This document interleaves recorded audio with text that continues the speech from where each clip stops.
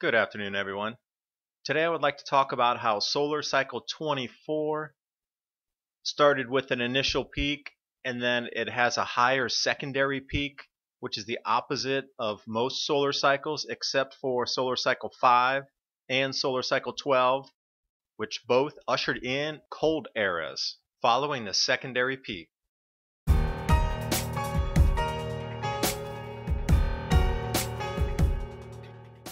To the far right in the circle, you'll notice how solar cycle 24 goes from the low initial peak into a secondary higher peak, and after that it's forecast to drop off into the regular cyclical 11-year minimum.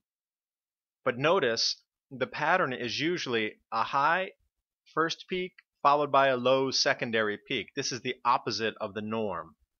The last time we saw this was solar cycle 5 from 1802 to 1804, where there was a drop off after, as well as solar cycle 12 in 1881, followed by 1883, and then a drop off. Seems to be a 2-year window. If we look at solar cycle 24 in a little more detail, you'll notice 2012 is the initial peak, lower. 2014 is now the high peak. It should start to drop off immediately, and then we are going to enter a cold era.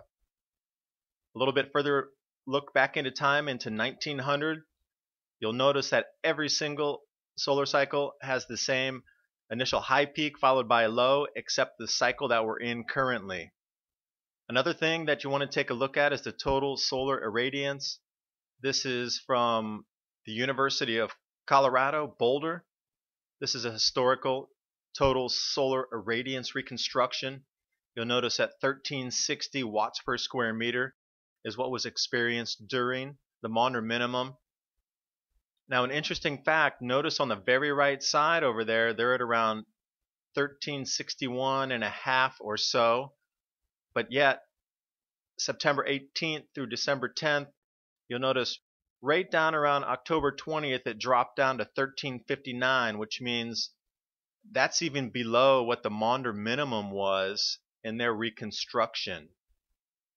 Another set of data that might be interesting for you, the asymmetry of north versus south sunspots. In 1884, you'll notice that there was an excess of south versus north. Again, we start to follow the same pattern in 2004 forward, an excess of south versus north. A little bit closer look here, you'll notice the same thing, the divergence there between north and south by hemisphere. And to add yet another piece of evidence on top of, we are going into a cooler phase right now, is the north-south solar polar fields. There was a prediction made that the sun primer field would collapse, and this would usher in a sunspot-free surface. And this would usher in a new grand solar minimum.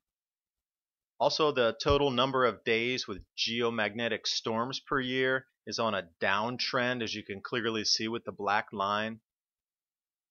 And it just takes a little more digging. You can find the Arctic geomagnetic field. Notice in 1800, the horizontal black line. The geomagnetic field is decreasing, and we should start to match up with something around 1800. There's just so much evidence right now that the sun is starting to go into a pause, a cool phase, a grand minimum is coming right now. I'll leave you with this chart here. I'll stop for just a second. It seems to be a sine wave pattern here of 2 minimums followed by a warmer period, followed by 2 minimums, followed by a warmer period. Thanks for watching. Hope you learned something out of the video. This cold type of weather is going to affect our grain production in the northern hemisphere. Look for prices of wheat especially to have a push over 2016, which will drive all of our food prices upward.